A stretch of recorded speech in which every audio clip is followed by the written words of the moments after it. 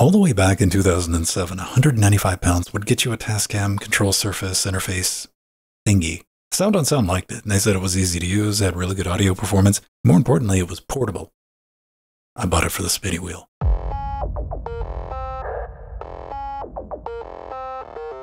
And here it is. This is the TASCAM FireOne. Part audio interface and part MIDI control surface.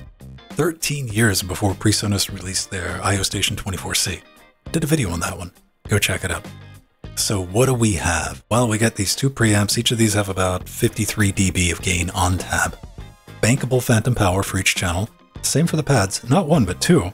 Headphone volume controls because it supports two sets of headphones. How neat is that? Guitar in. That's hanging out. We got the connectivity light. And of course, a little dial to switch between live monitoring and what you would be getting back from the PC, and adjustable line-out volumes for the back. Nothing is crazy here. Two combo jacks, so we can do 1/4 inch or XLR. We got a switch that turns the second input from rear panel to front panel. That's how you do the guitar in on the front. 1/4 inch line out, a foot switch, MIDI, 2 5-pin DINs. That's nice to see. FireWire 400. Now this is bus powered, but you can also hook up an optional brick to it if you want to have it on a vintage laptop, I guess, maybe. And of course, a power switch. But what's really got me excited, what got me to click that buy now button, was this section. I've never really seen one of these. This has got your standard function keys that you would normally see on a control surface. Maybe not 8. I think my control surface has 4, but these are usually assignable in Reaper or Audur. But more importantly, we have transport control. So we can do record, stop, and play, plus fast forward, rewind, or jump to the beginning or end of the selected track. And a shift button. I don't know if we'll get any use out of that, but we got a jog dial for scrubbing. And if you've ever used one of these, night and day difference to be able to jog back and forwards through your clips while you're editing. Hopefully all this is going to work. I really think it might, but it depends on whether or not this is using the Mackie protocol, because if it does, we should be able to plug this guy in and it's going to just work with Reaper or Audur. I'll probably try it with Reaper since I have that set up. But before we do any of that, we need to plug it in and see if it knows how to Linux. Out of the box, the FireOne's detected PipeWire control, and we have options for duplex, output, input, and pro audio because PipeWire. Neat. Over in QPW graph, we can see output capture, playback, monitor, and the MIDI ports. Moving over to QJack CTL, we can select the FireOne from the interface dropdown, and hey, let's give it a start. We have 2 capture, 2 playback, along with a MIDI. Nice. Now it's time to run the FireOne through a 10-minute Reaper session. We want to see if we can record and playback on all of the channels without generating X runs, clicks or pops. And no problems here. Nice to see.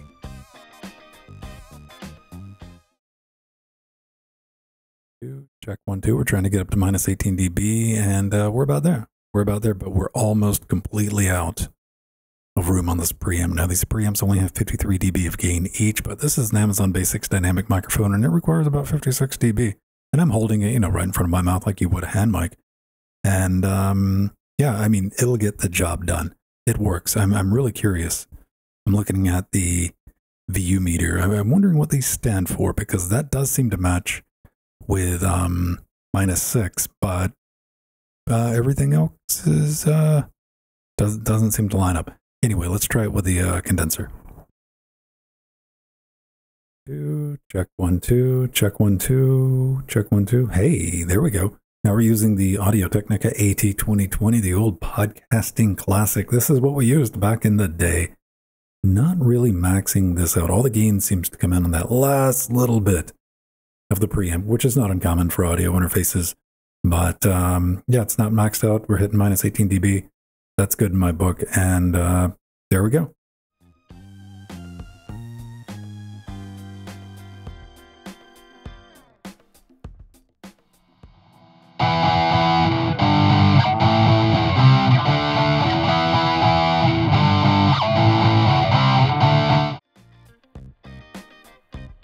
So in Reaper, I'm going to hop into the options, and we're going to change the MIDI inputs and outputs to the FireOne and make sure we have Mackie mode selected.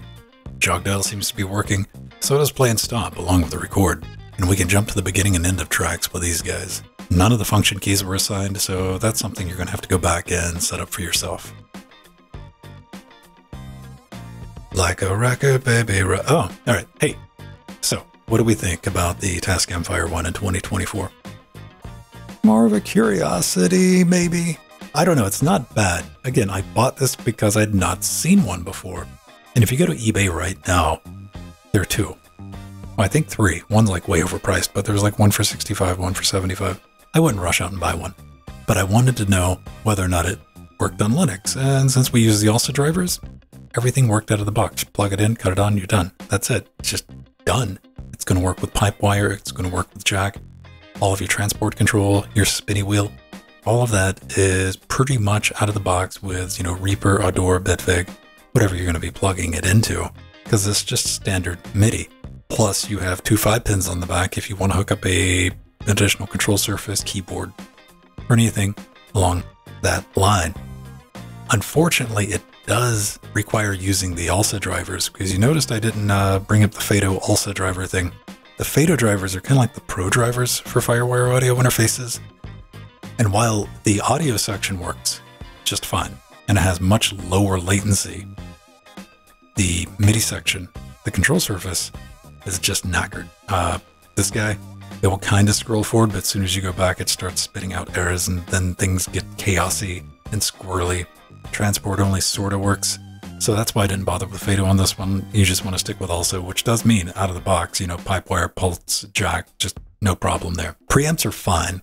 A little underpowered, 53 dB of gain, but you know, hey, these are from 2007.